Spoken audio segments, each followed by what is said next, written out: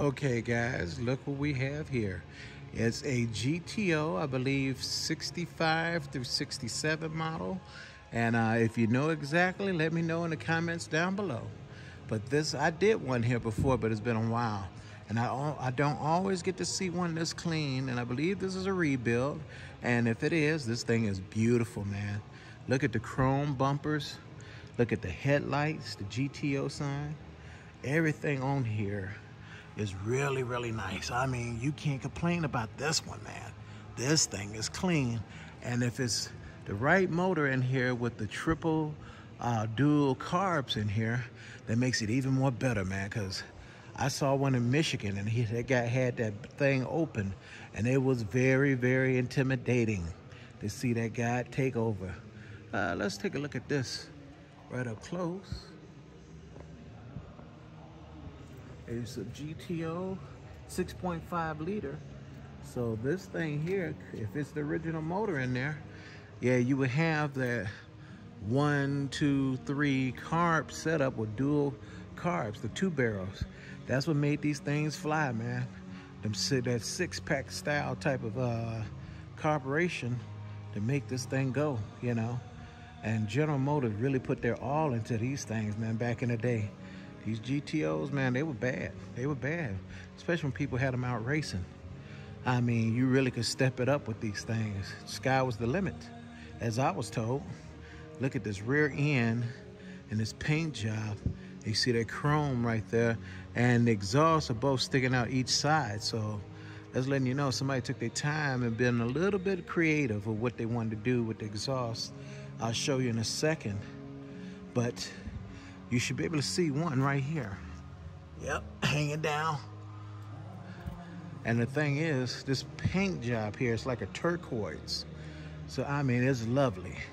But let's take a good look on, let's look on a little bit more, going down this fuselage. So this is a real nice car. And let's see here. We're gonna take another look inside on the passenger side here. This thing is so beautiful, man. Look at those bucket seats. See that big old knob there for the stick shift? Always big, you know? And as we take a look back, you're looking at the dashboard. This thing is clean, man. You can't beat this. Very, very clean. And we're gonna take a look at the back end, the back bench. Pontiac signs all over the place.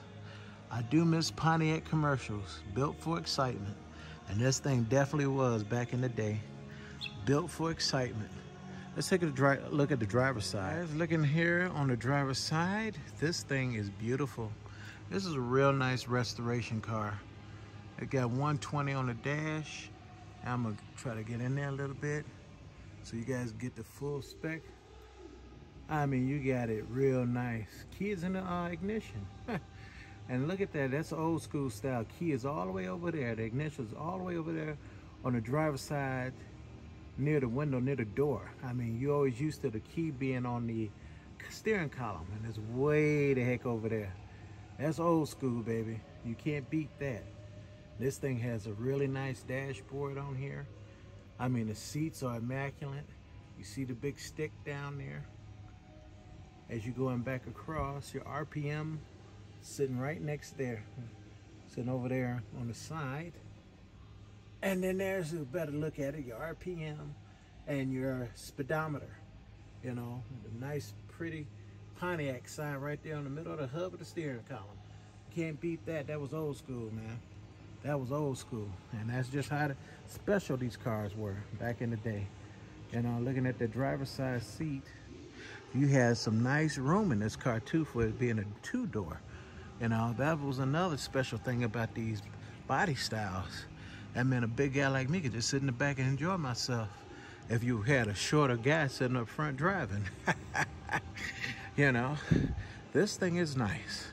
You know, a real nice find here at Gateway Classic Cars in Crete, Illinois. Give them a call if you like this car. All right, there's no information board on it, so check into it. All right, have a good one now.